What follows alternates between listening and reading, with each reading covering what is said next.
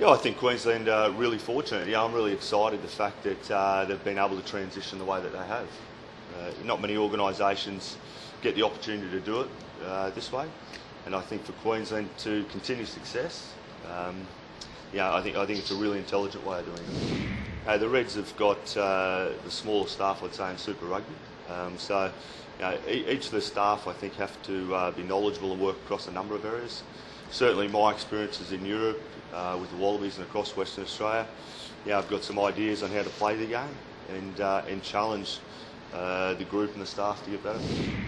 Yeah, I think obviously from an outside point of view, it's important that I come here and I challenge the thinking of the group.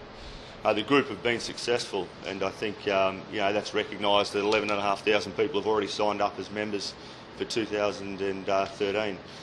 But my job is to come here and help the group get better. Yeah, I have. I've worked under some really good people, both in the United Kingdom and in Australia. So, yeah, the experiences obviously hold you in good stead. I've got a really good relationship with Ewen, and one of the attractions coming back to Queensland was further developing myself, working alongside him. I think, the Reds have got the formula right at the moment. They've got a very strong presence in the community.